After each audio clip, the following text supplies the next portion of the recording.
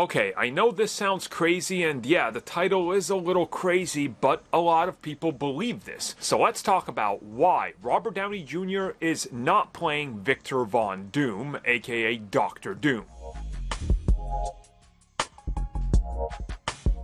Okay, so from the moment the announcement was made, a lot of people already started to speculate that they are hiding stuff from us. And of course, one of the biggest pieces of speculation came within the first 24 hours, where Robert Downey Jr. posted a picture of himself in a car, holding the mask, saying, interesting, right? So a lot of people started to come up with theories on what does this mean, and automatically a lot of people just kind of started to connect the dots and say, what if he is not Victor Von Doom, which we've discussed on the podcast? What if he is Tony Stark, who ends up discovering, just like the MCU and other multiverses, the existence of the multiverse? And instead of going down a path where he becomes Tony Stark, aka Iron Man, he went down a different path. He becomes Tony Stark, Doctor Doom. Therefore, you don't have Doctor Doom just yet. They're doing something completely different, and this opens up the MCU to introduce us to a proper Doctor Doom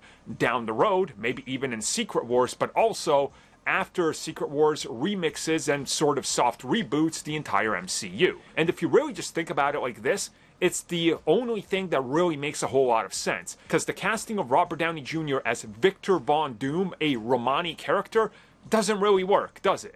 But if he's just Doctor Doom, Tony Stark Doctor Doom, this eliminates a lot of the aspects of that whole massive change from the comics, and I think a lot of people could honestly accept this a lot easier, and it's easier to explain. Instead of being like, yes, it's Robert Downey Jr., yes, he's Victor Von Doom, now let us tell you his completely different origin, where his powers come from, and all this. And if you guys follow the podcast and listen to it, we actually had a ton of theories on how they could remix Iron Man to be Doctor Doom, and it perfectly fits what they would need to do.